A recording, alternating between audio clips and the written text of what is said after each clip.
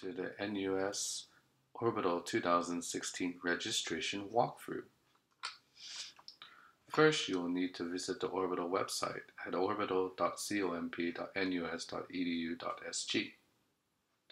Find the Skylab tab, which is the first tab on the left.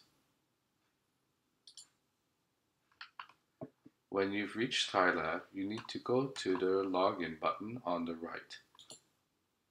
From here, you'll be given a login menu. Instead of filling out the default email and password to log in, you should first sign up with NUS.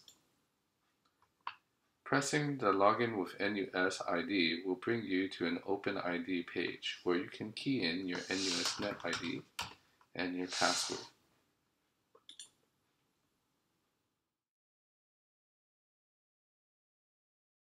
I'm going to show you how to register for Orbital as a single student, that is, without a team member. This is for students who want to participate in Orbital but don't have a teammate in mind yet. First, after you've logged in, you should see a screen similar to the one here, with your name shown in this part of the screen. You will have to first press the registration form button.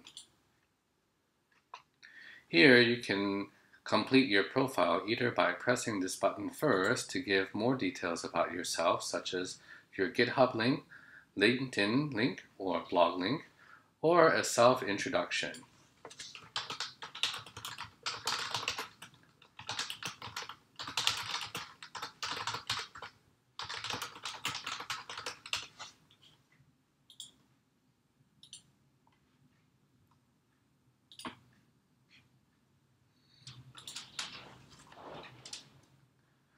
Once you've filled this in, you can go and fill out the rest of the form that's mandatory.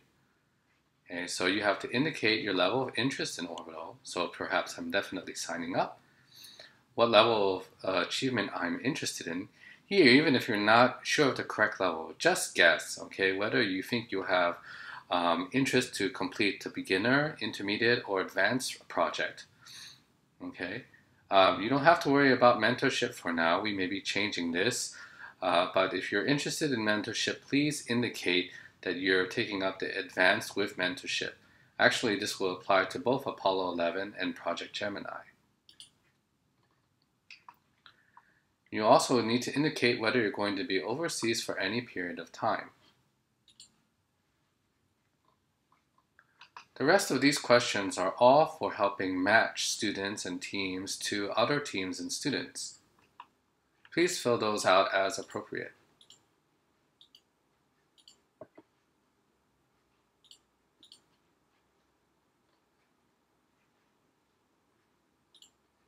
So, for example, if you're trying to do the beginning project that we'll teach you a little bit of, you should indicate Python and Google App Engine as the two for this level.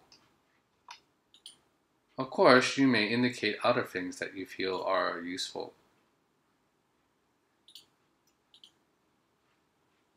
You can leave any topic that you're not sure about blank, but the more things you fill in, the better it will be in matching.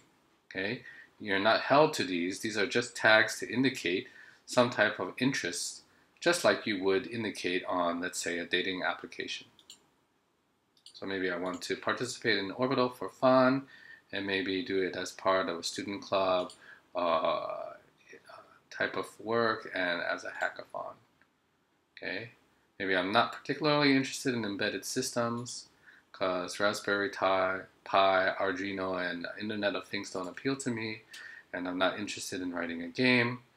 And a content management framework, maybe I don't use any of those. The topics I'm thinking of is, let's say, youth and adults. Okay, at this point, you are finished if you are a single student.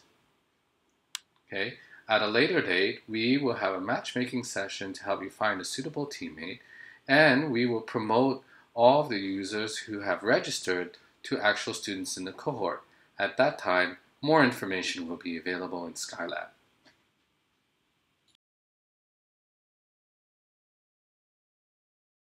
Now we're going to show you how to extend that single student registration for team membership.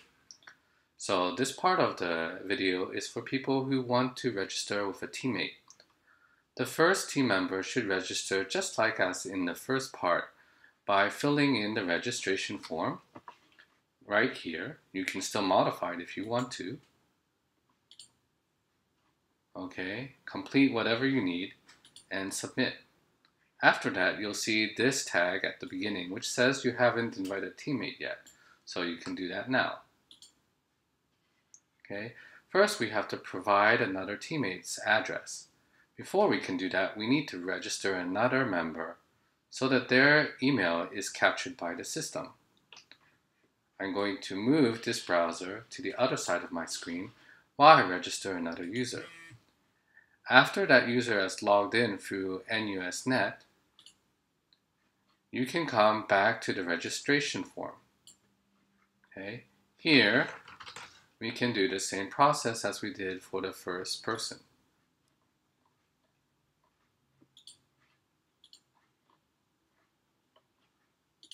You don't have to select the same topics, but you can if you'd like.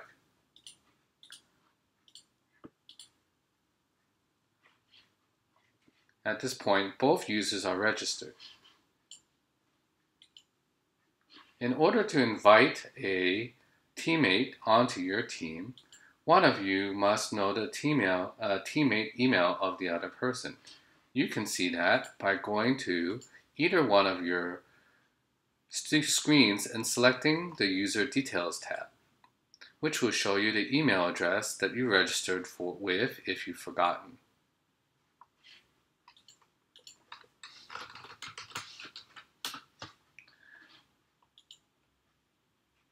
In this case, I've sent an invitation to my friend to participate in Orbital with me.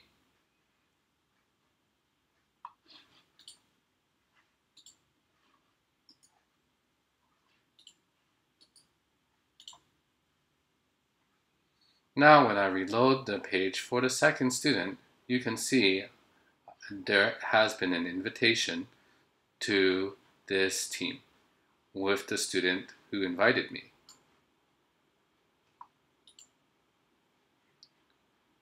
Okay, so I can confirm or decide that I don't want to participate with this person.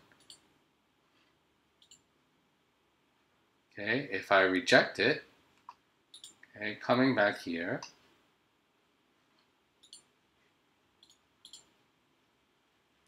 you will see this person's invitation has been revoked, and it will revert back to the part where they haven't invited a teammate.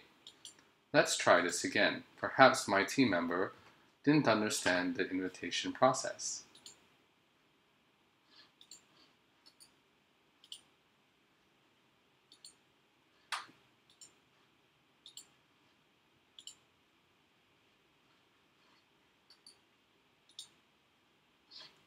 At this point, both screens show the same thing.